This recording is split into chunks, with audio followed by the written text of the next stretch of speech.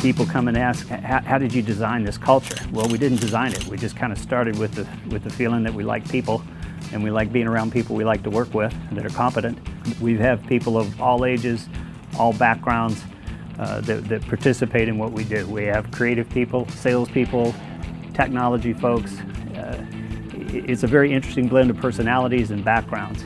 We're known as the group that takes our business very seriously, but we don't take ourselves too seriously. We have a very casual culture, but we're extremely aggressive at what we do. People said, well, yeah, you can keep this type of upbeat culture when you've got 25 people, but when you get to 100, well, 100, 200, 300, 500, 700, where we are now, and we've still got an upbeat culture.